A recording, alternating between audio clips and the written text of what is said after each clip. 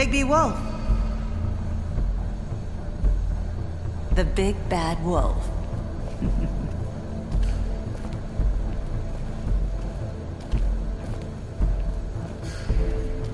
You used to be something.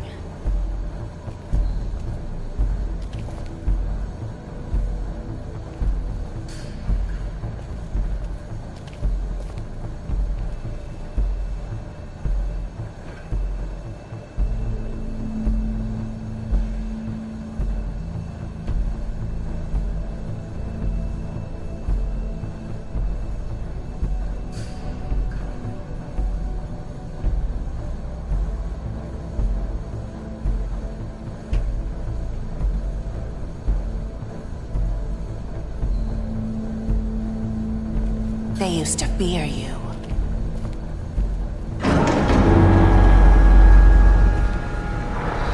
They'd hide anywhere their small, shivering bodies would fit.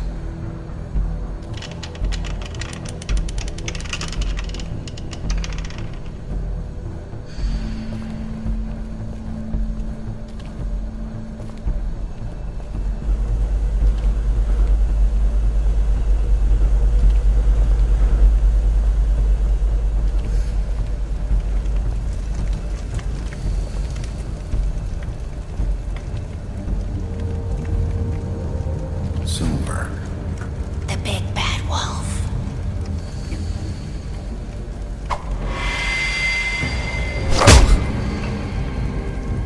It's about time you showed up. I had to take care of some things first. Little errand boy. That's nice. Ah, Bigby. I see you made it here in one piece. I do apologize, but I have some business to attend to. I leave you in the capable hands of my associate. Come find me when you've finished, dear. Don't worry. This won't take long. Get out of my way now. Don't make this worse. Aw, he doesn't want to play. I'm sure you'll persuade him. Hey, I'm talking to you! Didn't your mother ever teach you manners? Or was she too busy fucking whatever breeze drifted through town?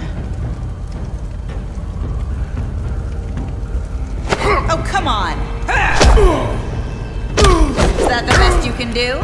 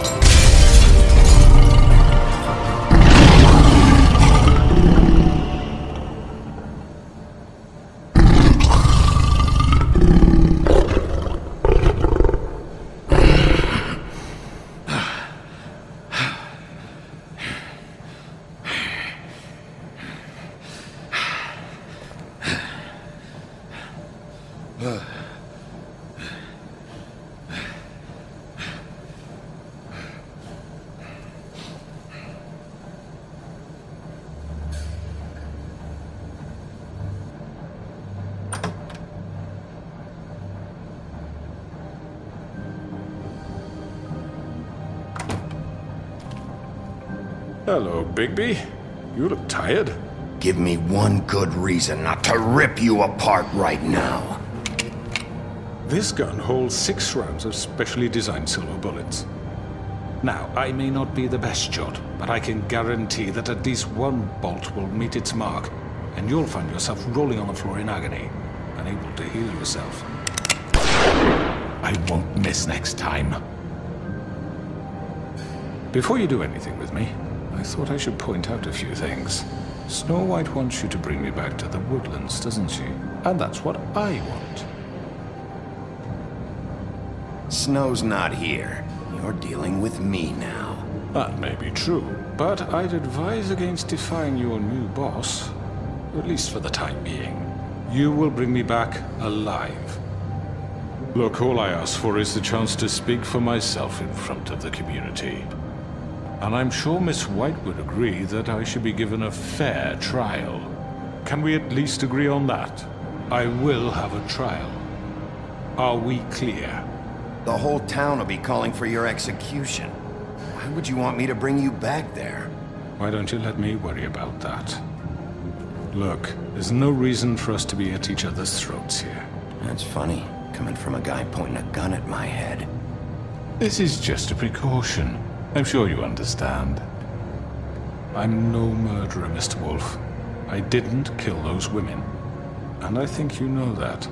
All I'm asking for is a chance to explain my side of the story. Maybe you didn't carry it out, but I don't think Georgie was lying when he said you ordered their deaths. Georgie would have said anything to save himself. We both know that. I'm a businessman, not a killer. There's still a lot you have to answer for. And I will, as long as you agree to my terms. Because I'm not saying another word until I'm brought before the community. And I don't think I'm being unreasonable. If you decide to do something stupid, like murder me, you won't get your answers. But you will have a difficult time explaining yourself to Miss White and the rest of this miserable town. You're often reckless, and I worry you're not thinking of the... Let me ask you an honest question. What do you really care about here? Where this case is concerned, I mean. Do you really want the truth? Or do you just want to look like the hero? Because those are 2 very different things. This is about justice. I'm the sheriff. I have to do what's right. 2 people were murdered. And you know who did it. Georgie. He's dead, isn't he? My point being, the killer has been dealt with. We've won. You really think I'm that stupid? I understand you have an obligation to bring me in, but you can brighten up a little. It's over. So, shall we get going? I'd rather not dawdle. You know, I'm actually looking forward to seeing Miss White again. My previous interactions with her have gone rather well. All right, let's go. Hand over the gun. I think I'd rather hold on to it, if you don't mind. What do you say? Hey! I'm sure Miss White will be pleased. Such a reliable pup. I understand why she'd want to keep you around. You're under arrest. You'll be given a trial in front of your peers. And your punishment will follow.